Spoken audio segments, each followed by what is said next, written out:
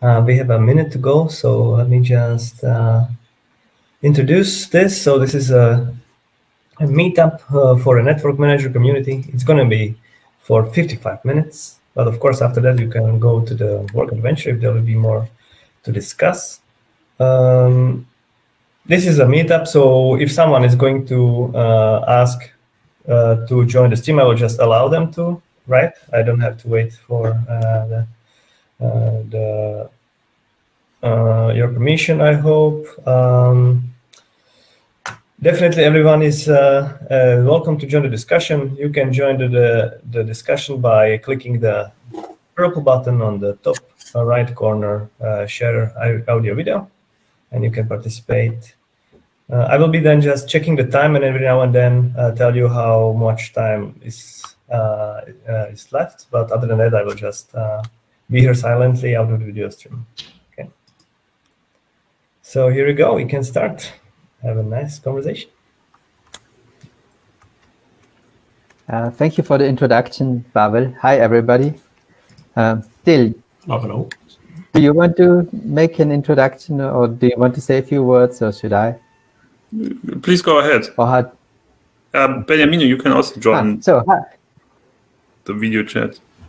I was just checking who else is here from the team. Philip, if you want to join.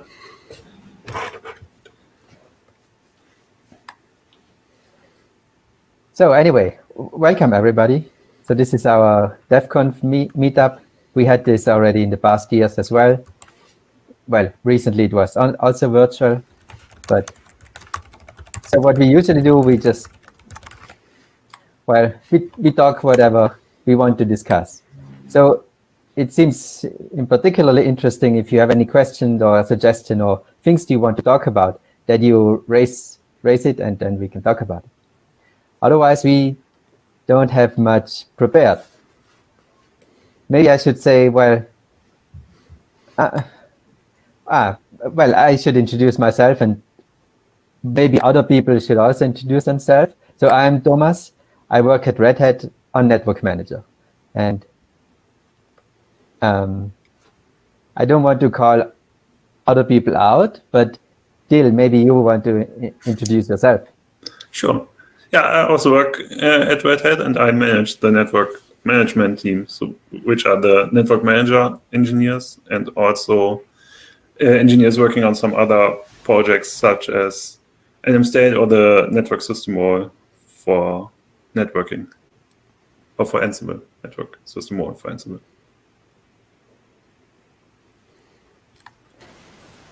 Hi, Sorry. I'm Beniamino. I work for Red Hat, and I also work on Network Manager.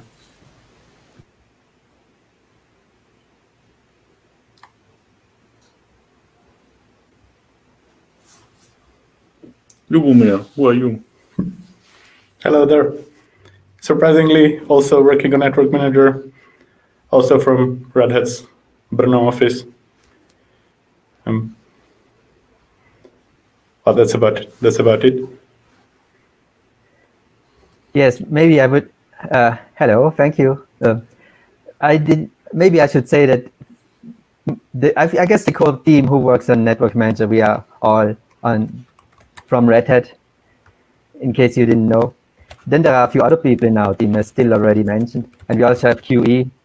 I'm not sure if Vladimir will join, but so the people who make Network Manager are mostly at Red Hat and here today. So I saw that Lumir already pasted a surprise change.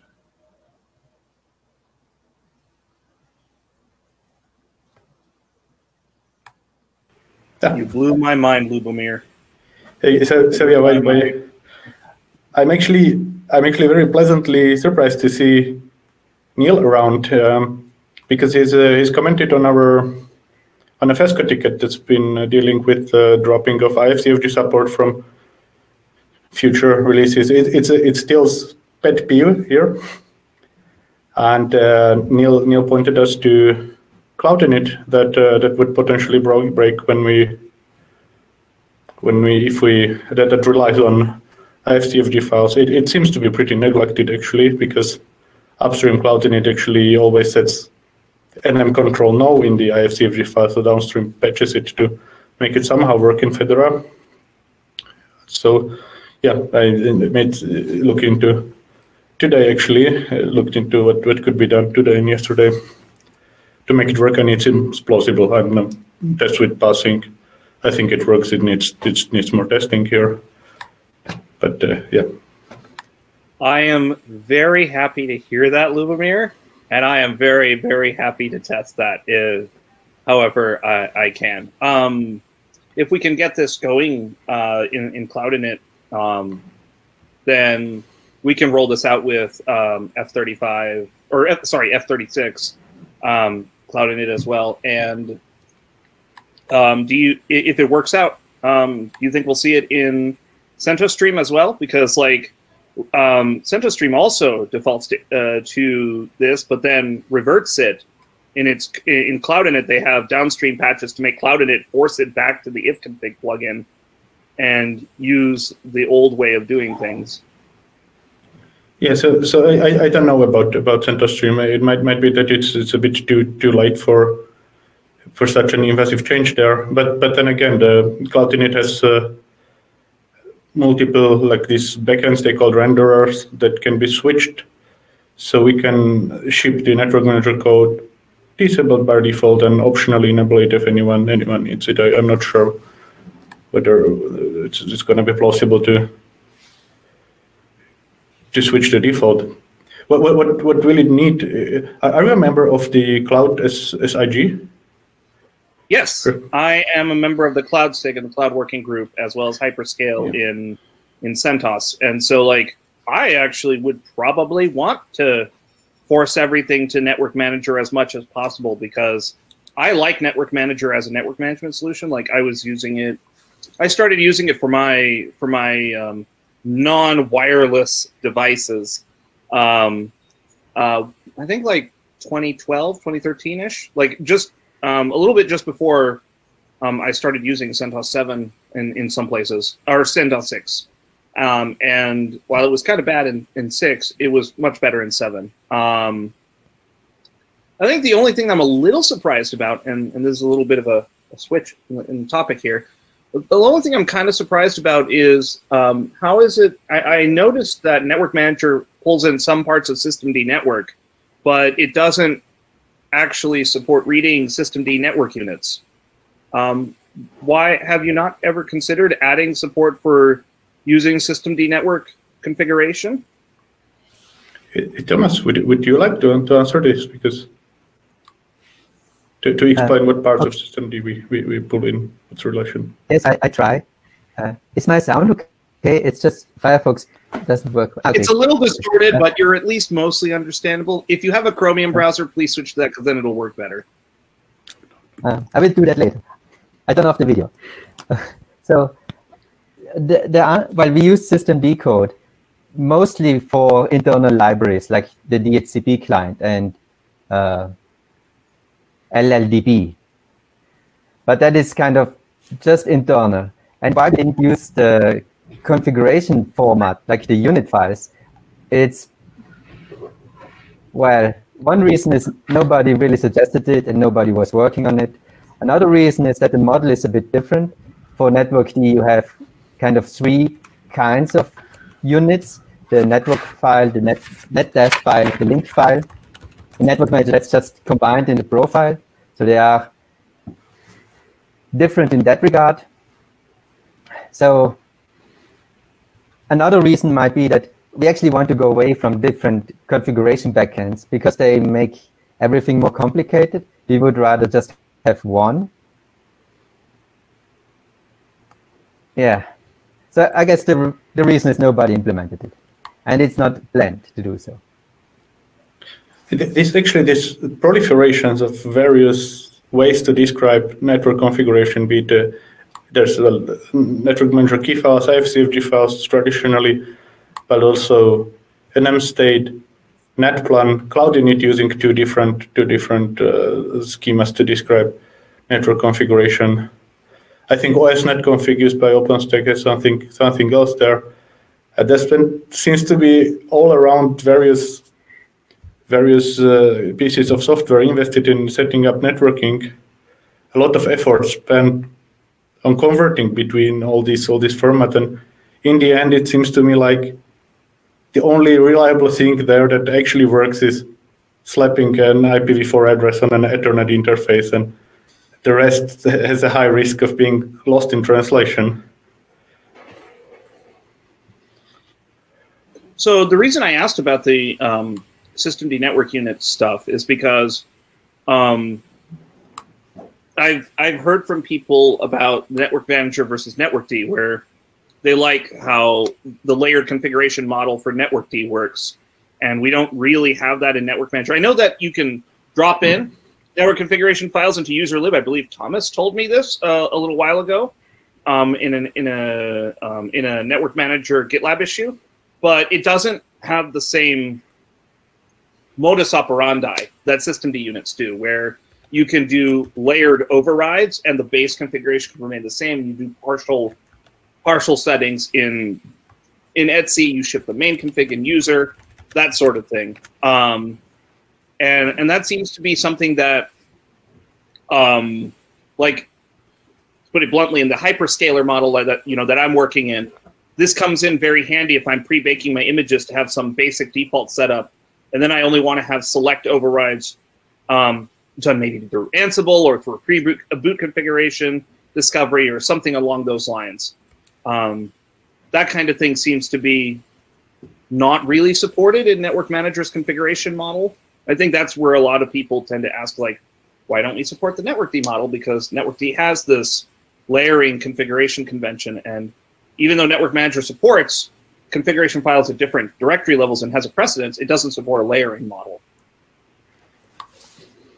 So what's the use case that you actually need this instead of setting up the configuration directly? I have two primary use cases. The first is VPN configuration, where I want to set a generic-based configuration that'll work on machines that I'm sending out to the field, like laptops or edge devices or whatever. And I want to have a base VPN configuration that goes just to be enough VPN to hit an endpoint, and then it downloads and overrides, maybe sets new credentials or whatever, and that layers on top, still using the same VPN configuration, but will then change to something more unique, like a user password combination or a custom cert or whatever. The second thing is basically always having a factory reset case for fallback network configuration. And this is for edge devices that, so at my workplace, we develop an edge device, and we're actually in the transition of moving from legacy if up down to network manager as part of, one, having better network configuration, and two, distro agnosticism. And one of the things that would be super nice for us is if we could pre-bake like some basic settings that we can at least say will work in like most cases when it bootstraps itself, and then afterwards go on, and then the administrator or user or whatever can do partial or full reconfiguration. But in the event that they hit the reset button, we will go back to a state that will always work. Now, Network Manager has some heuristics already to make the second case kind of okay, where like it'll do auto DHCP or whatever. But like in the auto DHCP case, sometimes it'll do things like set certain hostname prefix configuration stuff, and like and we want to be able to set some of those settings at the base level and then only have them overridden when specifically requested. So that's basically the two cases that I'm thinking of. And this second case could also be considered part of like where I'm talking about with using cloud images, where I'm trying to make cloud things like behave a certain specific way, that sort of thing. Hopefully that is comprehensible. But it seems like, especially like the resets feature would already be possible with the current, right? Because then you have like your default profile in user something, and then you update it. But of course, you need to copy everything. Right. So like if that, and then for reset you remove it from etc. Right. Again. But if the system is updated, and the base defaults change for whatever reason. So for example, if our default name servers that we want everything to hit, if those change, I want those to be inherited. That's basically the kind of thing I'm talking about, like name servers, net masks, DNS name prefixes, search orders. Like those are the kinds of settings that, like right now, the way it works in Network Manager is you've got a connection-oriented thing, and you can set a connection config, but like that's wholly overridden as soon as you make a new config file in etc. Like none of it propagates up if it's not set. That's basically what I'm talking about. Sorry if I didn't make that clear. Yeah, I think that's basically like the one additional requirement that you probably need, for which we need this layered configuration. I think the reason why this is not so easy for Network Manager or easy for Network D is because Network D, the configuration is read-only. I mean, Network D only reads it. So it doesn't matter to it when it merges it from multiple locations. And it's actually always a human administrator who edits those files, at least from point of view of Network D. Maybe you have a software that writes the override files, but Network D doesn't care. It just says, well, you or the software, you need to stitch them together in the right, you need to deploy them in a way that they make sense together. It doesn't care. But Network Manager has a dbus API where you can modify a profile. So when you do that, it needs to write out the profile to disk. And then somehow you would have to do this inverse of the merging. And it's not very clear how that would work. That's why when it currently writes a profile to disk, it replaces it wholly and it writes it completely. So with these parts, it would have to write it partially. Or you could say, well, if this is a merged profile, then you cannot write it you cannot modify it via dbus API. But that doesn't seem useful either. So I think the problem here is it's not clear how you could write such profiles. And if you disable that, it seems a very useful part of it you lose as well. So that's fair. It's that makes just checking on this. Like it seems like the normal copy on write file system use case, like where you kind of like check any changes you write to the new profile, and everything that's unchanged stays in the old. No, but it would be tough to ensure that the connection is still valid. It could be like if what you're proposing is to remember what you were cloned from and only write the changed properties. But in Neil's use case, it could happen that someone updates the baseline.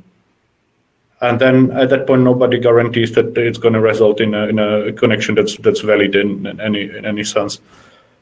So this is a tough one. I think we can almost promise you we're not going to help you here because it would mean to compromise the configuration model here. And what I see as a path to deal with this is to push the logic into a client utility, like to have something that takes care of the bookkeeping and just lets Network Manager knows sends the finished connection, the result to Network Manager. So then, for the first case that I mentioned for VPN stuff, would it be possible to do something along the lines of straight up splitting out some aspects of VPN configuration so that it could be set up in this model like a special case for VPN stuff? Because that one is particularly painful as it currently is.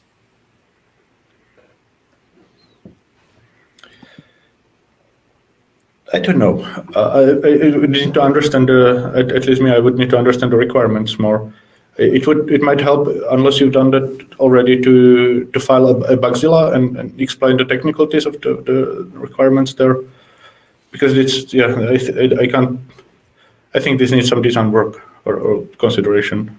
I can't see how. I think what would be interesting, for example, if you say, well, at least I would like to override the DNS configuration, for example, then we would need some parts or pseudo profiles where you could modify the DNS configuration, and that then gets inherited. So we were kind of discussing that earlier. I mean, a few months ago, that what we already have, like if certain properties, they can be left at the default value, and then they get the default, a default value inherited that is configurable. So if you say, for example, well, which property? I'm not sure. For example, the DHCP timeout that is overridable that way. So you leave it at you leave that property in the profile to a certain value that it says I allow to be I'm the default. Then it looks up the default somewhere. So currently that default has to be itself in network manager configuration on disk. But what we were thinking or discussing that there could be a base profile that is just linked. You have another profile, and your current profile says, I have this base. It's the other one. And then it would look up at that other profile for the default value. And I like that because the base profile as such would also just be a normal profile. There would be no new concept like DNS configuration as an entity that needs to be stored on disk. It would still be only profiles. So I liked that idea. So, but yeah.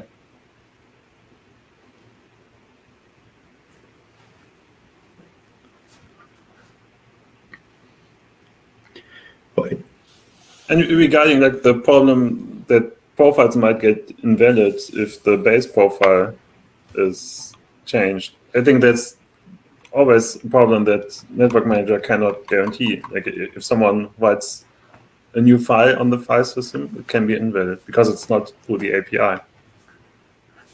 So I don't see that like why this would be. Yeah, the thing is like here, like it would be difficult to well, given the sort of users, the desktop users and the desktop API we provide, who we deal with, it would be difficult to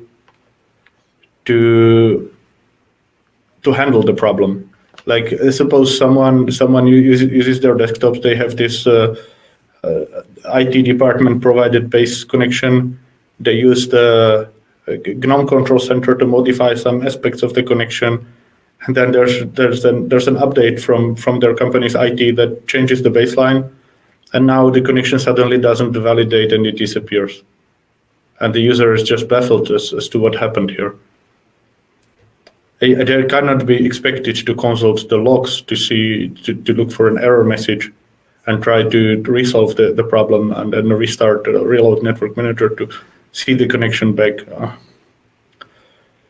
I mean, suppose compare this to systemd, that has a similar concept there, that they have unit files and they can drop in snippets of unit files that extend or remove things from the unit, and they can corrupt it as well.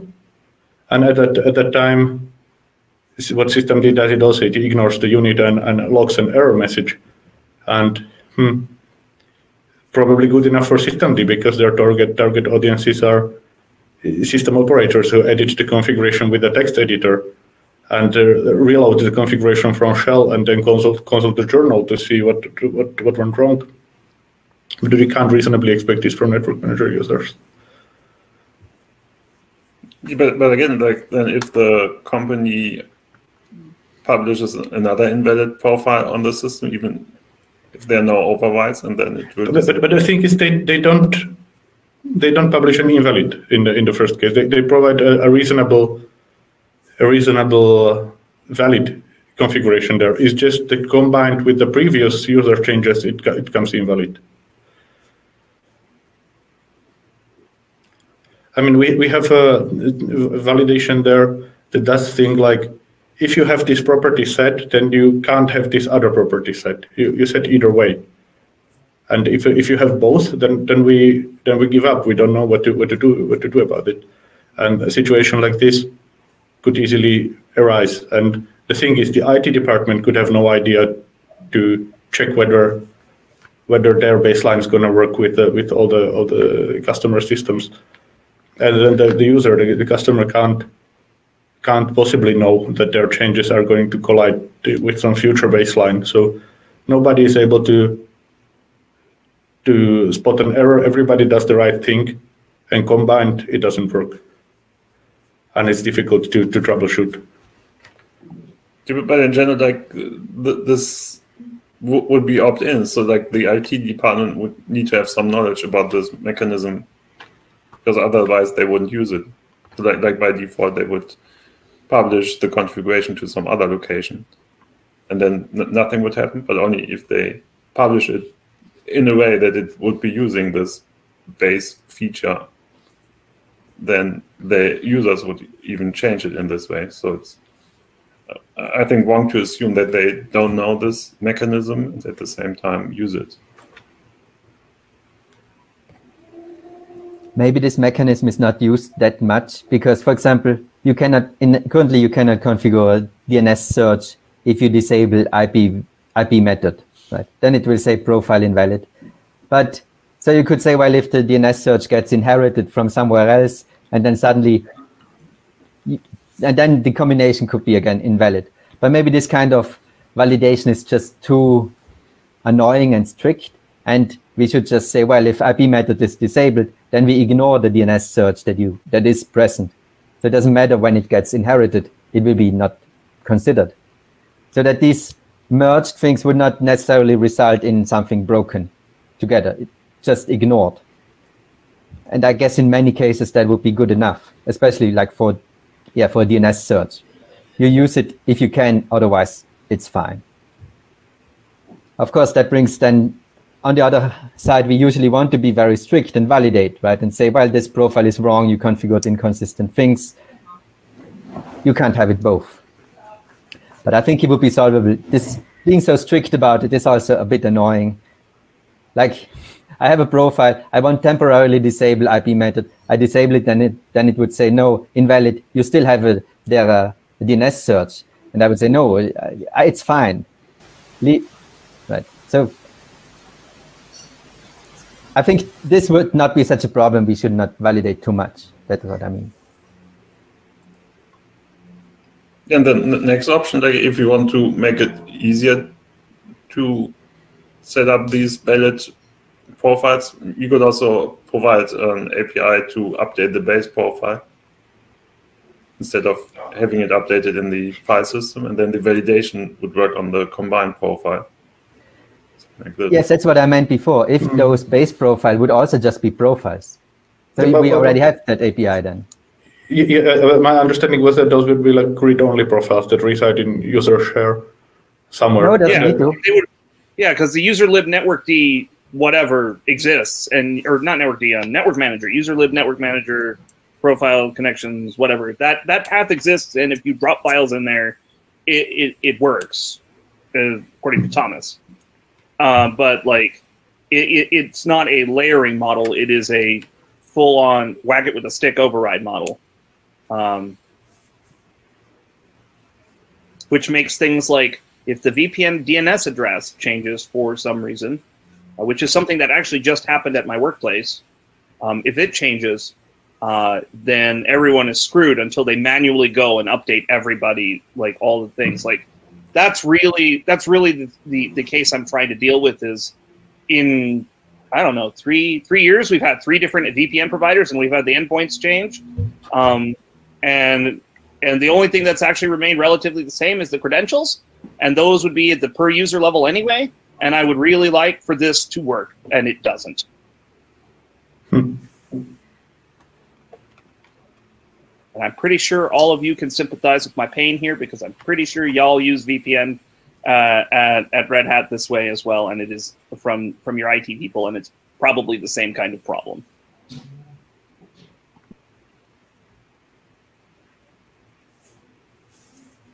Yeah, I think there's still some opportunities to improve this. I think like some other use case where we saw like these inheritance was like to make sure that that there could be system defaults that are available through the API in general, which would be a little bit slightly different, where we have maybe like some kind of default profile that's inherited by any other profile, and then you can change things like the privacy for DHCP requests and so on, and then every new profile would use these defaults and so on. Yeah. I haven't been fan of this because I've seen some value in the connection profile being the ultimate description of what's going to happen, of what's going to be configured, not relying on anything else, because it makes debugging easier. I thought it makes it easier to keep a mental model of what's going to actually be applied on the interface simple. Like you do NMCLI connection show, and what you see, it's what's going to be applied, not depending on anything else on the face of Moon or networkmanager.conf. It's not exactly true, and they're probably, yeah, I have been wrong before, like, but. Well, I would think that using the run and directory path to export the finalized configuration it actually executes with would be a good way to compromise on that. Like, regardless of whether it's in user, etc, or in the home directory or whatever. Like, because I know there are some configuration snippets that can actually be in the home directory. Exporting it all out to run for the finalized config, I think would allow you to get that same kind of ease of developing that mental model of how the final connection looks. Yes, I think Lumire's point was different. But reacting to what Neil said, I agree completely. The nice thing about /run and how it's used currently is that it allows for generators to exist. That would be the thing that goes in init.rd that generates the connection. That would be, I think, nmcloud init does. Cloud config, sorry, but Cloud init also does generate configuration that's supposed to go into /run. Probably a thing that just merges key files, validates them, does some reasonable thing with it, dumps it into /run, might be a viable option here. Not sure. It needs more thought probably. But, I like the idea about using the in-memory /run. But I think that like these were two different aspects. So I think like what you initially said, Lumir, was that you don't like that we have some defaults for profiles in the network manager configuration that are outside of profiles, which is something that I don't like as well. And then Neil was proposing a solution for having multiple places that are the source for the profile by having like also a representation of the final profile in the file system and using /1 for this. Yeah, but that would also represent the stuff that he's talking about where Network Manager has implicit settings that you don't know about. Like basically everything would be exported to the run state. Because right now that's not true for network configuration even today. Like there's a whole bunch of implicit settings that if you don't set them in the key that they'll do, and having those all exported, every property that is supported for a config type put into the run exported config means that you can generate a complete mental model of how the configuration actually is set up. And today we don't actually have that anywhere.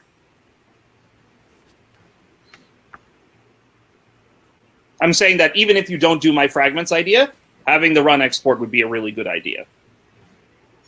I see. So the question for the engineers, like if you have like some defaults in Network Manager conf that change something, do we see this in the dbus API or NMCLI, the setting, the effective setting, or is this hidden? No, you don't. And so basically, like this would change then. Well, if you change on disk, in the first moment nothing happens. You need to reload, and then it gets reloaded and remembered in memory of the daemon. But you wouldn't see it from outside what was loaded, the network manager conf file. No, but I mean in general, like if I think the network manager conf file, like it supports the method how I think IP addresses, IPv6 addresses are generated, and like yes, you look at a new profile. Yeah. Do I see in the API? No, you don't. In the API, you will see the address generation mode is set to default, which means it will look at the configuration, but you wouldn't know what it looks at runtime. And actually, it even depends on the device, right? which you might say is a misfeature. But you, in the Network Manager Conf, you can have different, these defaults, they depend on the device. So it's a misfeature because there's not only one default, it depends. That's why you cannot just say, well, this in the current way, you could not say it's just this, that's the default value. No.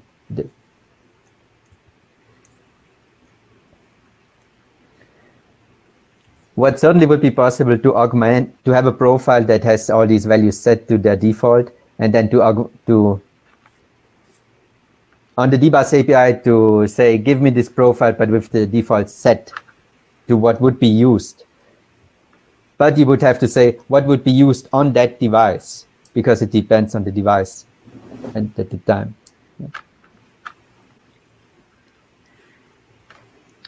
Or we could solve half of the problem by just adding the information to the active connection the way we do for a couple of properties, so that when you do an MCLIC show and the connection is active, that you actually see like the IP addresses that were discovered over DHCP and whatnot.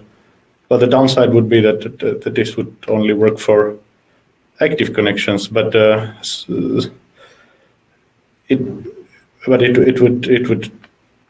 it would involve minimal changes to the dbus API. They're just add a property. Like here, that's a property that's not in the connection profile, but still takes effect when the connection is active.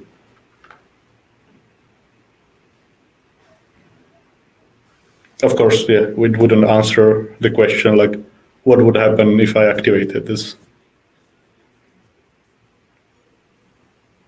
Yeah, so basically we have now 3 problems or challenges. Like one would be like the layout configuration in general. One would be API, a way to change defaults through the API, and the third one is to actually see the effective profile, even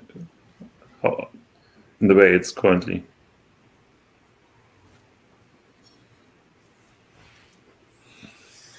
So Neil, why I asked you before about the cloud SIG is that I'm sort of afraid about how the cloud init thing would be tested, because it seems difficult. There are tons of various cloud providers. I certainly don't have access to the majority of them, and I was wondering if I could roll a package or an image with the updated cloud init.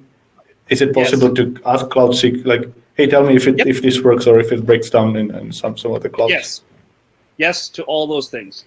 Actually, the easiest thing to do is if we can, once you have it, we can ship it into Rawhide and have it generate the images, and then it will just get uploaded, and we can talk to David Duncan and Dusty Mabe. And get access to all the different cloud providers that actually test them. We can even include it into a test week. That's probably actually the right course of action, is we have a test tape for the cloud version, the cloud edition, and we can just roll that into there and make sure everything works. But we can also do just straight up quick smoke testing to make sure like all the basic stuff works. Like I can also produce custom images for my internal OpenStack stuff at work, all that sort of thing. Like we can make sure that it works. Just once you file an issue on the Cloud SIG issue tracker and ask for that, and we'll take care of it. Yeah, I was thinking if I should do this, I wanted to do at least some testing before I submit this upstream. So yeah, I will be able to provide an RPM. I would submit it upstream, but make it a draft PR initially, and then because then that gives them the opportunity to review it, and we can and if they have feedback, you want to get that early, and then we can kind of keep going in parallel for both of those. Because I would like this to be in and test done, released, and out basically as quickly as possible. So the easiest way to do that is to parallelize everything. And so, oh yes, I'm afraid of breaking things to the point that are not testable. Well, actually, don't worry about it. The Cloud Init upstream has a very strong test suite that they run for PRs on the upstream project. So you should be fine. Oh, that's cool. Because quite honestly, more concerned as far as Cloud Init goes, concerned about accidentally fixing something instead of breaking something, because seems to be there's some questionable things there. Well, so the do people actually? Sorry, go ahead. I was just going to say that the Cloud Init Red Hat maintenance has been, the nicest way I could put it is subpar for the past 10 years. Has it? Yeah, like, so I don't know what quick git log, and I said to me that did good things there. Well, so no, what I mean by it from the maintenance perspective is that if you look at the Cloud Init package in RHEL, you will see that there's dozens of patches to change the behavior very significantly. These patches also wind up in the Fedora package from time to time as well, and they rarely go back up to upstream, like at all. Is it because the upstream requires a CLA and not everyone's happy to sign it? Red Hat signed the CLA many years ago. Okay. So that's already been taken care of, because the CLA, because Cloud Init was originally written to support Eucalyptus and then later OpenStack. OpenStack actually requires Cloud Init for being able to boot images in the first place. So they got over that hump a long time ago. But there was some antagonism, because this also happened around the same time that Red Hat was using Upstart. There was some antagonism between Red Hat and Canonical long ago about various things, and I don't really want to say too much about it because I'm not supposed to. But because that happened back then, there was a lot of demotivation on the Red Hat side for contributing to these projects, and combined with the Corios acquisition a few years ago, they wound up the shift in focus for a lot of the people that would ordinarily be trying to make Cloud Bootstrap work with Cloud Init correctly. They all decided to say, well, we're going to try to do everything with Ignition, even though Ignition's not generally compatible with most cloud providers' infrastructure. They're not generally compatible with most VPS providers' setup models and things like that. There's just been this like weird mental split when it comes to how they think about it, and the result is Cloud Init's gotten a lot less than stellar maintenance over the years compared to some of the other parts of the network of the cloud stack that matters. Like, so I'm hoping that trend will reverse now that that people care a lot more about the cloud again, especially the public cloud, where things are considerably less flexible when it comes to like what kind of tools you're allowed to use to be able to get systems booting and running. Like, you can't really use Ignition well in, for example, OpenStack or AWS or whatever, without having to somehow stub and bootstrap externally through some other means. And that makes things a little painful. So Cloud Init's here to stay, but it is a Canonical project. But my experience is that they're nice people. I mean, they actually do a lot of work to make sure that the projects that they do develop, like Cloud Init, have a good test apparatus to go with pull requests and things like that. Oh, their test suite is stellar.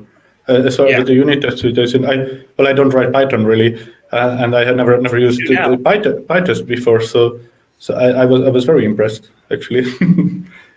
Yeah, no, they also have they have a very comprehensive integration test that's used by a tool that they call Spread, that they wrote originally for testing Snapd, but they also use it for a lot of other things. And what it does is it can connect to cloud providers, boot machines up. It'll build images or packages or whatever, and then it'll boot machines up and use that content to test it. So like they can do all kinds of pre-baked steps. They can orchestrate cloud providers with it, and like if you look at the Mir or Snapd and I think also Cloud Init, you'll see these like dozens of spread lines where they're testing every single permutation and every single configuration on every single cloud provider that they support. So like they are very, very good with testing to an extreme degree that I am really shocked about. So I wouldn't be that worried if you think it works with your unit tests, send the pull request and let them look at it. The worst that they can do is say, oh, you missed this little thing and here, go fix it here and there. Here's some suggestions or whatever. That's not the end of the world. It's fine, right? And we're going to ship it in parallel in Fedora and go from there.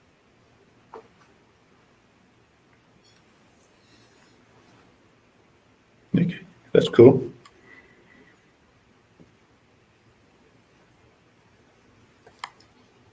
So Stanislas, would you like to introduce yourself or ask a question? Yeah. Anything?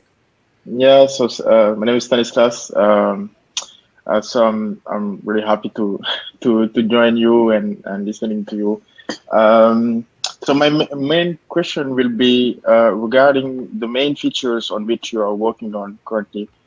Is there some, let's say, some challenges more related to Wi-Fi, let's say, related to the Wi-Fi handling of Network Manager? Is there some main challenge on which you're working on, or something that is coming on the future?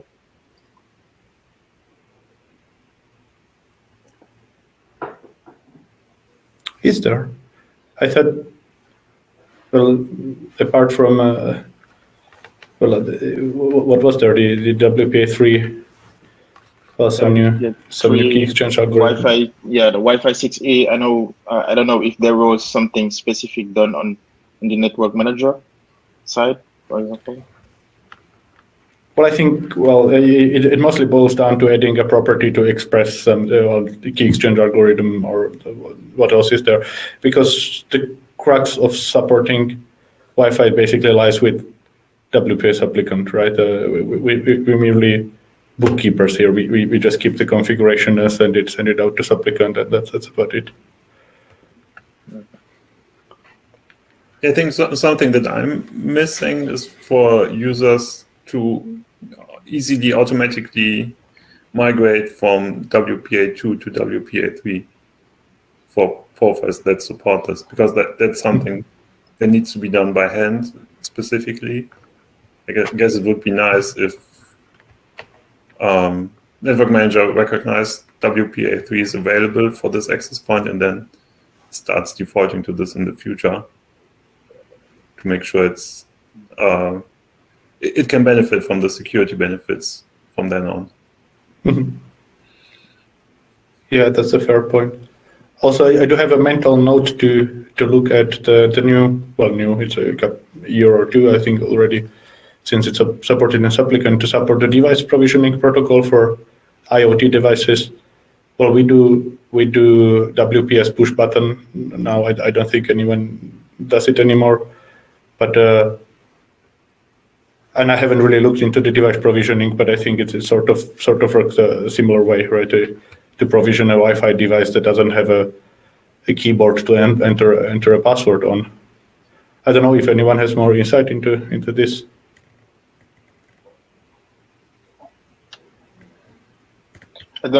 For me, I don't really have a lot of details about the DPP, device provisioning protocol, but I know that it always requires some kind of third-party application, some kind of application in order to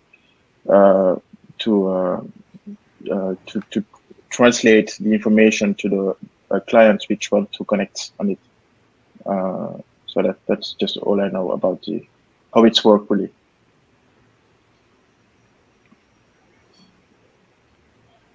I don't know what some methods where IoT devices get their configuration, I think, encoded in the length of some packets that are sent as broadcast unencrypted or something.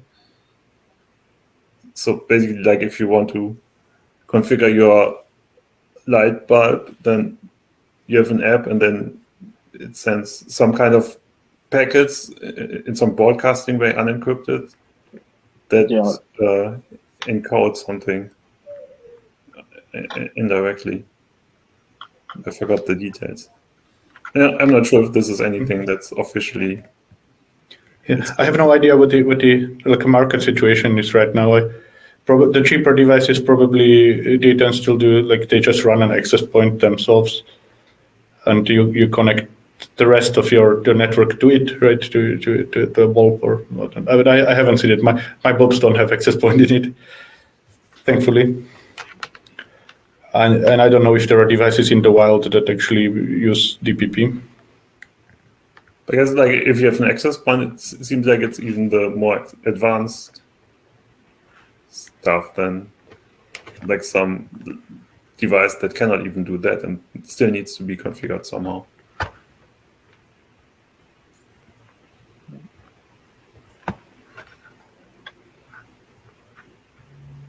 I think currently we don't work. I mean, Wi-Fi was not on much a priority for us at Red Hat. I mean, compared to other things. So it didn't get as much attention as it maybe should. I must say it works well enough for me. One feature I always thought would be really nice for enterprise Wi-Fi is some certificate pinning, where we would remember, well, that we saw a certificate and then trust it based on that. Where probably the most work happened with Wi-Fi, well, I think we did something to support WPA3. So that was a bit of work, but where a lot of work happened was actually for IWD. That was not really done by us. There is the Intel, the people who work for Intel and who work on IWD, they contribute the code to it. So I know that, well, I read that people are using IWD with Network Manager and it seems to work for them. I don't know. I think another thing would be seamless roaming from Wi-Fi to wired network at home or in corporate networks. So when are we switching to IWD in Fedora? Oh, we're not. No? It seems to me like at least if I were to decide that WPS applicant has both healthier upstream maintenance, it's a more active project, the code base probably of higher quality, the feature entry is better. I mean, this applicant seems to be better in about every aspect to me. It baffles me. Why would anyone consider IWD? What? Why did IWD? What? Now I'm confused. I thought the reason IWD was written was because supplicant was in bad shape. Well, but it was not. Well, that's what I said. But I can't see how what their arguments would be. It's an old project. I mean, but I think that's what a supplicant is where most of the development happens, and the feature range is much higher there. I can't see a compelling reason. Why would we switch? Well, I can agree that supplicant is not that actively maintained. I would wish that there are more, I don't know, people who really know what they do about Wi-Fi would improve things. Because Wi-Fi doesn't work that well for me with supplicant, I must admit. Right? But we also use supplicant for MACsec and for 802.1x authentication. So we wouldn't just completely drop it. So now we already need supplicant. So it's not very clear that it would be a win to use IWD for Wi-Fi. Yes. Sorry, the integration between Network Manager and the WP supplicant. I mean, they have compatible models, like Network Manager stores the configuration and configures WP supplicant. With IWD, there is an overlap because IWD also wants to store the configuration, Network Manager also. So it's not clear how well they integrate together. Well, that's maybe the best point, yes. And also that IWD wants to do a lot of things that Network Manager already does, which is fine if you don't use Network Manager. But together, they can. Supplicant is just a tool who does the lower layers and for Network Manager. Yeah. Oh, there's a question in the chat by Jan about Wi-Fi direct support, and I think we do support it somehow, Network Manager. And yeah, about the upstream health of the project, I'm concerned about LWD that it's basically Intel only project. It seems like an IH case here, whereas WPS applicant has a very wide range of contributors and users as well. It's used in Android. It's used in Windows, at least for the wired cases. You can do it. I'm not sure if for wireless. So that seemed to be a project that's truly collaborative here. Yeah, but I think. I think nobody of us uses LWD here. So if there's something great about it, we wouldn't notice. So we would like to hear if it solves some problems that supplicant has. I mean, I don't know anything. I was just people keep asking me about like why we don't use IWD, and I don't have an answer, so that's why I asked. Yeah, the real question is here, why would we? So yeah.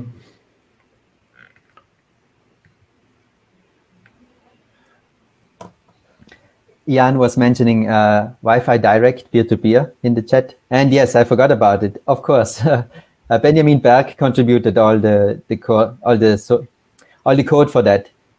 I actually don't use it because I don't have such hardware, but it probably works.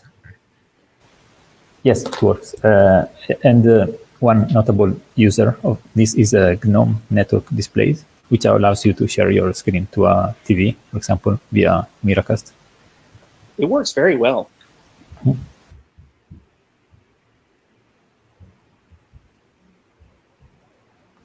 So is Miracast, is it supported by a Fire TV stick or something to try this, or is it only available in some TVs? Let me interrupt you just for a second. So the time for the discussion is up, but because we have a half an hour before the next session, if you want, you can continue here for a while, or you can go to the work adventure and continue there. It's up to you, really. So it's more fun here.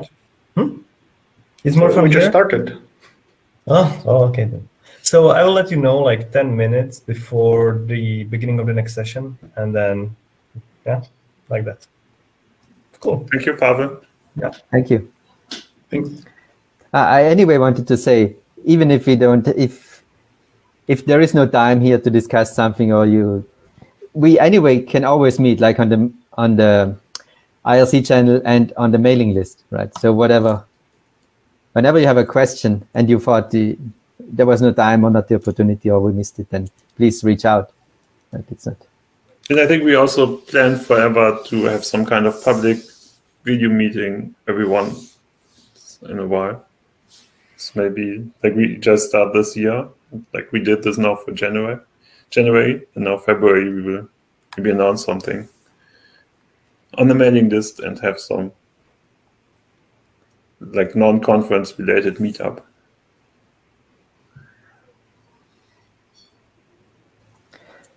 I didn't know that was planned, but we talked about it half a year ago, and it's a good idea. Yeah, I thought you told me that it was planned. Ah. Yeah. No, I like it. It's a good idea. Yes, we should have like maybe every 2 months or so. Network Manager is a really nice. Jan mentions that they're using it in their network embedded devices very happily, and I want to just echo that statement. Network Manager is surprisingly awesome for embedded stuff, and I don't think people give it enough credit for how well it works, even in low resource environments, or even in slightly static environments like servers. It does a really good job doing the stuff. Till, take a note. I will. That's good to hear.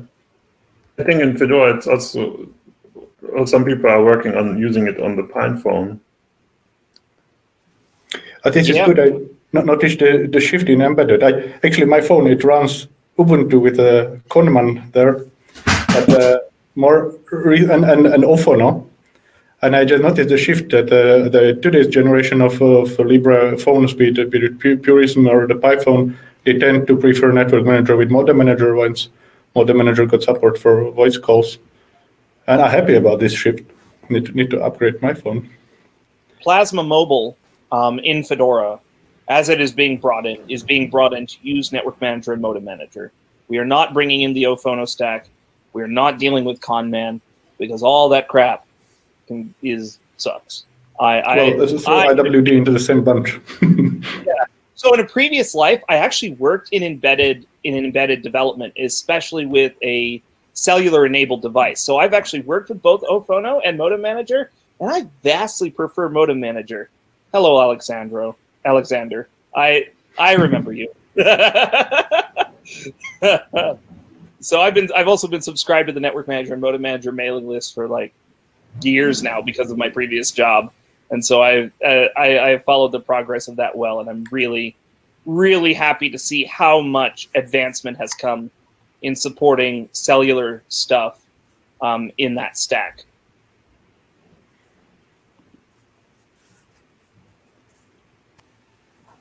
Network Manager has two backends for, well, to talk to Modem Manager and to Ophono. There is no problem with the Ophono backend. It's just, I never saw a bug report. I never saw anybody using it, which... That's because Ophono is buggy all by itself. Oh yeah, I once run it. I noticed it being like broken to the point it would just crash at the time you try to use it, and it had been broken for 2 years straight. So at which point? Oh no, that was a settings plugin. We do have a. We did have an Ophono settings plugin where you just delegate the connection to Ophono because Conman, Ophono, and RWD all like to store configuration as well as opposed to being stateless, which made it pretty obvious that nobody's using this. That a crasher bug that always happened got unnoticed for years. Not sure about the modem backend there, but it could be in a similar situation. Alexander, you're still muted. We can't hear you. Yeah, you're muted. Can't hear you.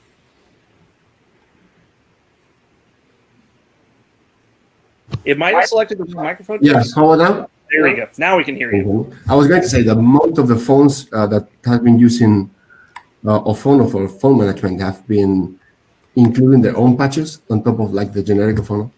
So it has never been like the Ophono as Modem Manager is.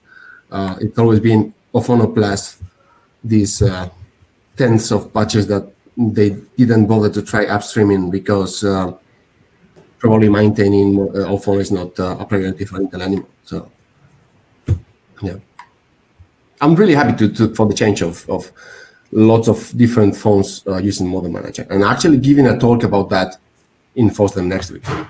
Which I will have to attend that. I already recorded it, so I mean, and I think it's good enough. Well, if it's going to be scheduled absurdly early in the morning, I'd be happy to see the recording where I don't have to pick up mid-afternoon, like 2 p.m. European time. Oh, well, then I might actually be able to do it because that's like morning-ish here. So. Like this event starts at 3 a.m. my time. I'm not going to be awake at 3 a.m. So, and this particular meetup starts when I make breakfast. So I had to make breakfast a little early and then show up to here. So like, that's. I'm wondering if we could drop the Ophono modem backend, but UB ports, like what used to be Ubuntu phone, might still be using it, and they still crank out new releases. Well, they didn't include it long ago. I mean, it was quite. Couple years ago, maybe. I'm not sure if cannot hear you, Nicola. Just noise coming out. Your audio is like Thomas's at the beginning. Are you using Firefox?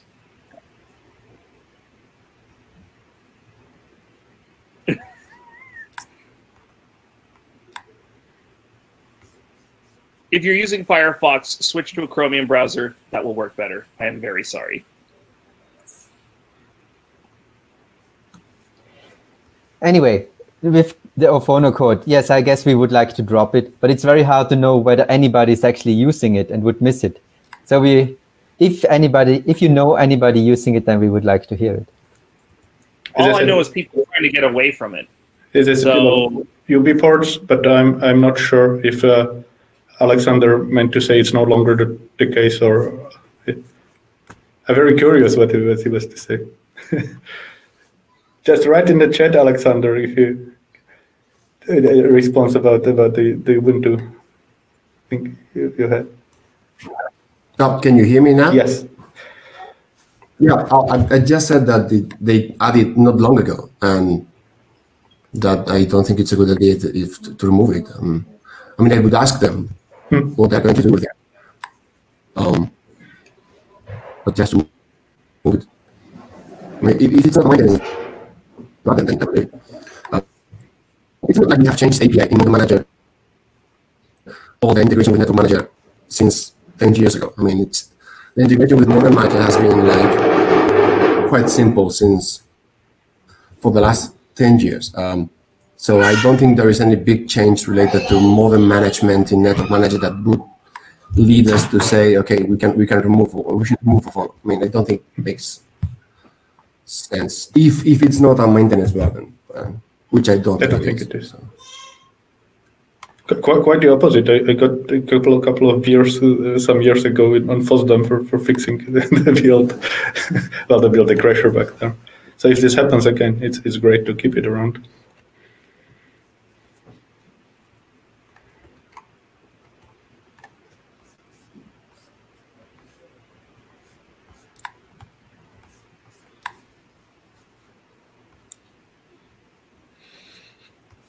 So I guess if there's nothing else, then we can also conclude the meetup.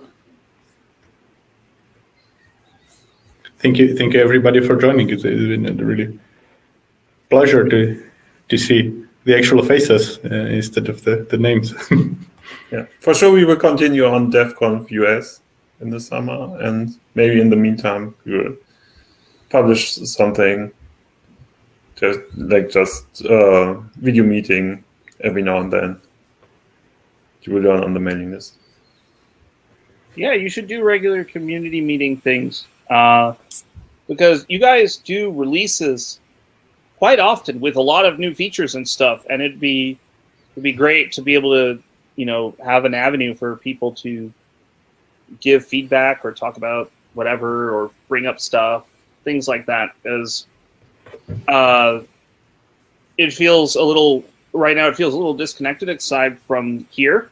And I think having more of these kinds of things would be great for Network Manager. And it may also help with changing the perception of, like, Network Managers, like, kind of, you know, if you read our Linux, it's a broken pile of trash that doesn't ever actually do anything. And I'm going to use my old if config scripts till the end of days because Network Manager is not good or whatever and not doing anything. So, like, yeah, like the idea of community meetings and having an avenue for people to, you know, see, you know, the people that are working on it, have them regularly talk about, like, what's going on. I think that would be really great. Perhaps it's just broken on Arch Linux. I tried to install it, but I couldn't, so I have no idea if it works there. Yeah, it's Arch.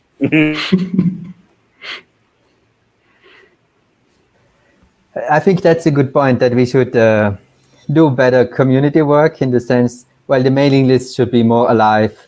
The IRC channel should be more alive. We should discuss more on those channels. That is especially an invitation to everybody. If you have anything you would like to bring out, that you send an email and not think, well, nobody cares. No, actually, it's good when we discuss more in public. Yeah. Speaking of IRC stuff, so there's this whole larger trend of matrix and stuff. Are you guys going to set up a matrix room? Or if you're interested in having a matrix room, I could also help set up the matrix room and have it plumbed in through the IRC one so that people can have a nice matrix experience and stuff. Because, like, Fedora is doing the whole matrix thing. And OpenSUSE, CentOS, lots of other free software projects like Pipewire and stuff, they're making that move over to matrix as well. Sounds interesting. So I was still waiting for Fedora to that go public to try it. So. Yep, that's already been done a while ago. Go to chat.fedoraproject.org and sign up with your FAS account, and you'll automatically get a matrix ID on the Fedora IM namespace, and you can join Fedora project matrix rooms, as well as other matrix rooms on other matrix servers. Oh, nice. So, does the IRC bridging work? Like, can I keep using an IRC client just as usual and just set up some sort of bridging there? So yeah, if you want to live on the IRC side, if a matrix room is set up to be plumbed through, which is the technical term for bridging, plumbed through to an IRC room, then the two endpoints are connected and they will be fully federated with each other, and people who are on the matrix side will show up as IRC users on the IRC side. People who are on IRC will show up as matrix users on the matrix side, and so on. So, like, that all can be set up. All of the current Fedora rooms, meeting rooms, community chat rooms, all those things are already set up. Yeah, so Jan, NM Libera.Chat is a portal room. It is dynamically generated and is constricted to IRC-specific rules. If you have an actual matrix room and you plumb it in through to an IRC room, you get 2 extra advantages. The first is the room name identifier is static and discoverable because it'll show up in directory searches and things like that, and it can be used with the matrix.2 URL thing, so people can click through it from a web browser and whatever, and they'll get that experience. The second thing is, when it is set up that way, the IRC, the rich information stuff gets seamlessly translated correctly back and forth between IRC and matrix. So, for example, if somebody posts a image or whatever, it turns into a reference URL for the IRC side. URL short, if you post too long of text, it'll turn into a paste bin or whatever. Like all those things correctly work. And people who don't necessarily have IRC registration, but they have a matrix ID, which it requires registration to have one, they can still get into the room because you can configure it to allow MXIDs through without allowing unregistered IRC NICs through. That's actually how all the Fedora rooms are set up now. And that can only really be done if you've got plumbing through between a native matrix room and an IRC room on the other end, because then they get static references and all kinds of fun stuff that makes the IRC Chancellor rules and stuff work correctly.